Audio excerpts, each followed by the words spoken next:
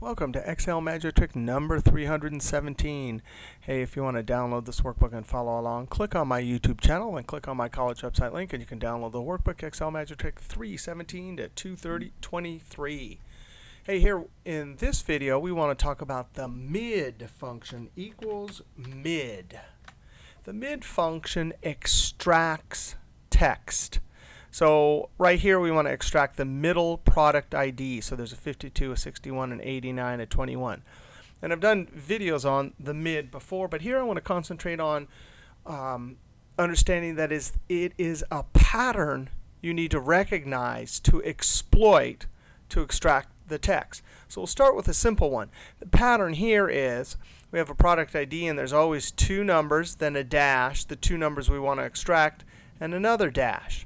Now, we can count because this is the pattern here is always going to be 1, 2, 3, and the fourth character is the character we want to start extracting from.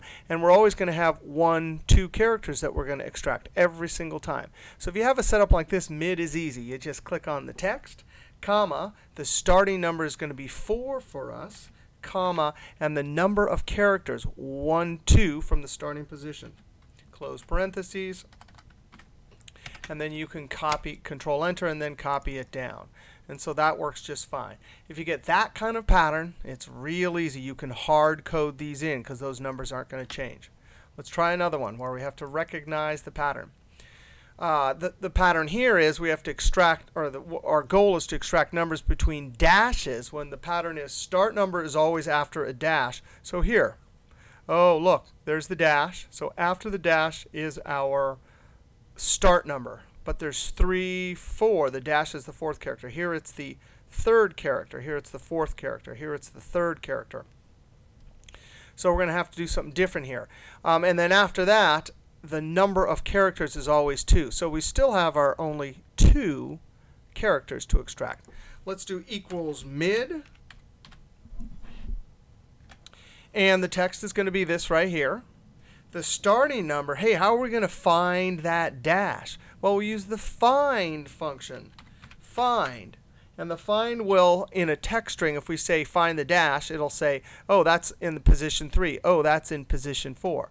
So find here, the text we want to find is in quotes, dash, and double quote. Comma, within what? Within that right there, and close parentheses. Now we can see right off the bat, if we highlight it and hit our F9 key, that it gives us 3 there, which is what we want. Control Z. And then comma, the number of characters. Well, our pattern is 2, so we can hard code this in. Close parentheses, Control Enter. Oh, that didn't work because 1, 2, 3.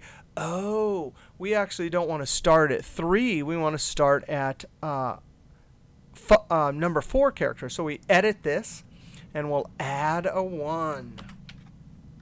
Control Enter, and then double click and send it down. So when you're trying to figure out patterns, sometimes you don't get it the first time, but whatever answer you get is good information. And we were getting dash 5 when we really wanted 5 too. So then you go and change your formula. All right, so here's our third example of mid. And the pattern we have to recognize here is not as simple as the earlier ones. We have product IDs, and what we're trying to extract is between the dashes the numbers. So 3 numbers there, 4 numbers there, 2 here, and 2 here. Well, we can use a similar approach for if we use mid, we can find that dash, right? So we can find a starting position. We'll add one and we'll be able to go there. The only trick is going to be how to find the length of the numbers between the dashes. So I'm going to start, just see if I can figure out a formula to calculate 3 there, 4 there, 2 here. And I'm going to use the replace function, or start with that. What does replace do? You say what part of the text string you want to, or are designating as getting replaced, and then we're going to replace it with a blank. I'm going to start by replacing everything from the first character to that dash with a blank, and we're left with 522 dash and then whatever's there. So replace, and the old text is right here, comma, the start number, we're going to start at 1, comma, and we want to go all the way to that dash. So I'm going to do find in double quotes, dash, double quote. So we want to find that, comma, within this, and that'll give us the position right there. So right now replace says, oh, 1 all the way to there, and we're going to comma, and the new text is double quote, double quote. That's a blank.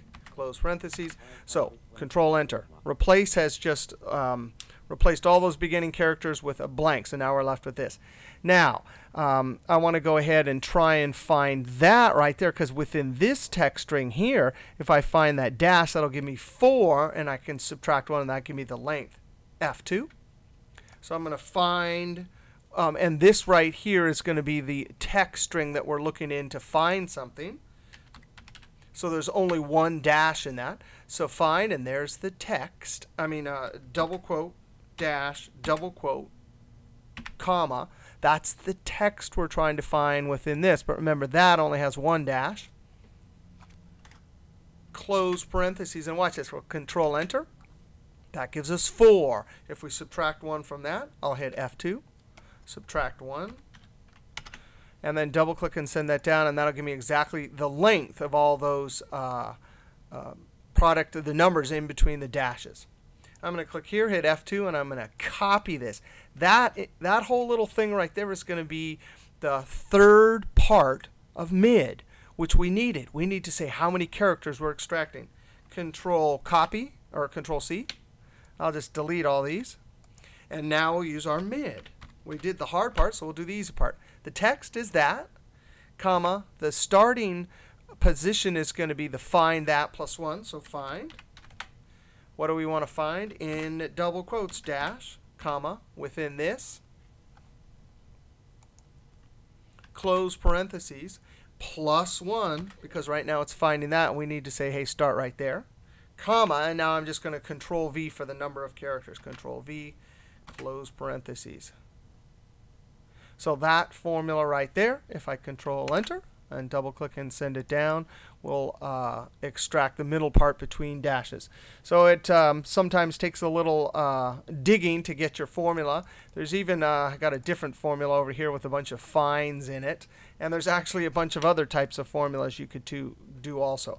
So the key is to recognize a pattern. Here, this one, we had a pretty complicated pattern because we had to find a dash and a length that were variable. In the one up here, wasn't so hard. We had to find that first dash, which was varying, but the length was staying the same. And of course, this one, the easiest of them all, we could hard code the numbers in because it always started at 4 and went to 2. Now, one other thing about this, the mid function extracted a number right, but it delivered it as text to the cell. Now, there's lots of ways, and you can tell because it's aligned to the left. If you were to evaluate it, if we highlight this and hit the F9 key, you can also see that it's in quotes, which tells you that it is text. If it was a number, it would not have quotes around it. I'm going to click Escape. So how do we do that? There's lots of ways. I'm just going to add 0 like this. Adding 0, multiplying by 1, divided by 1, raising it to the first power. Double negative, all will convert text, a number as text back to a number. So I Control Enter, and I double click and send it down. If you download this, there's a bunch of examples to the side. There's a double negative, a 0. There's a double multiplying by 1. There is a double negative. There is a divide by 1, and there's even an exponent. Now, why are there so many ways? Because sometimes it's more convenient to do one of them. Sometimes the double negative or the multiplying or dividing or whatever. So in our next video, 318, we'll actually use this trick with VLOOKUP. All right, we'll see you next trick.